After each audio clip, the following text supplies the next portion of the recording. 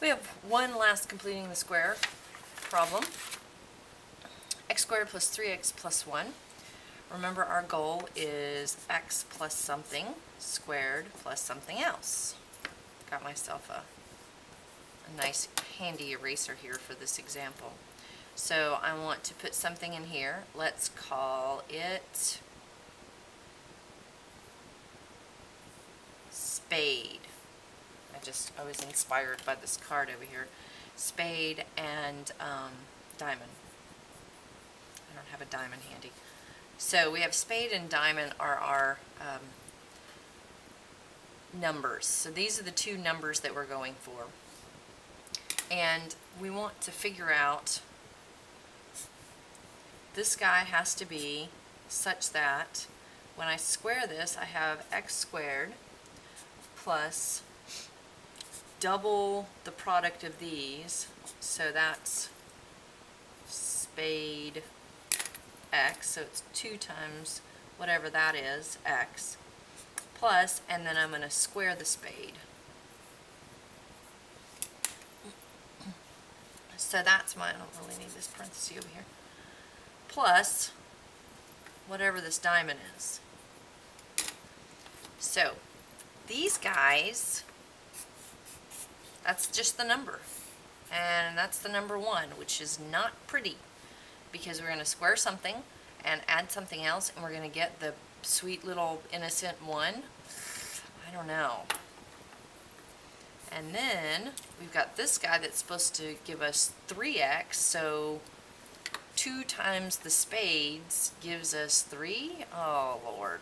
So 2 times what is 3? Well, that's 1.5, or I'm going to fill in here 3 halves and make a note over here. 2 times 1.5 equals 3. So this is the multiplication symbol. 2 times 1.5 is 3, so that's 3 halves.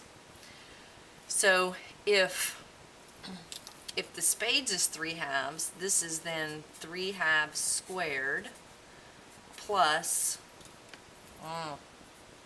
this diamond. Yipes. 3 halves squared is 9/4 plus something. Well, this all has to end up being 1. Good heavens. Fractions.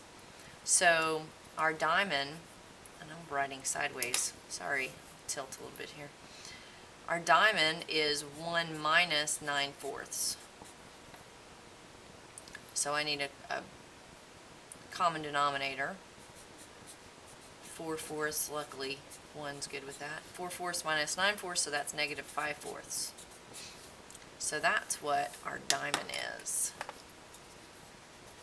Oh, and look, I totally forgot to fill in this guy was 3 halves.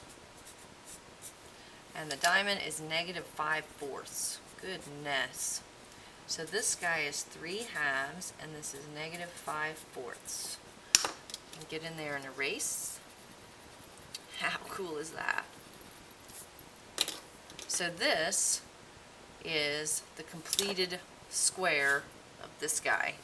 And we can, of course, multiply it out to check that. I ran out of space over here, so I will let check left to viewer. So it's up to you to check that and confirm it, and that's completing the square.